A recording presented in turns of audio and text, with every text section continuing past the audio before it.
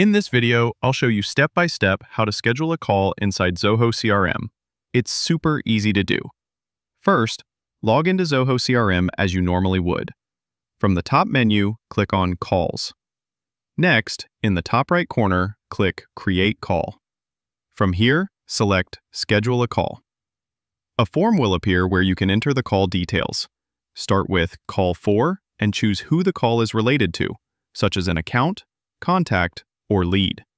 Then, fill in the call type, outgoing or incoming, and set the call status. Choose the call start time and select the call owner, either yourself or a team member. You can also add a subject for the call, set a reminder, and define the purpose of the call. If needed, you can add a call agenda for additional details. Once you've entered everything, click Schedule. You'll see a confirmation message that the call has been created successfully.